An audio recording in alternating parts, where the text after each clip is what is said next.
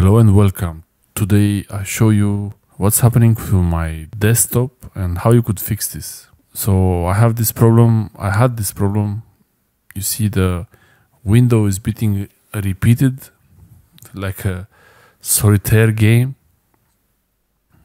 And it's a bit strange to do this, but it could happen.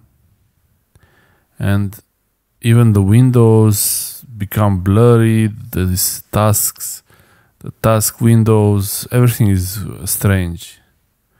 And nothing really works when you click on windows. If they close, they just become blurry, a bit part of the animation, how they close, and that's it.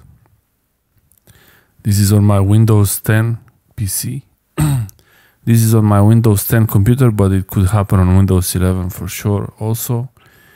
And if this happens, you get this repeated Windows glitch in Windows.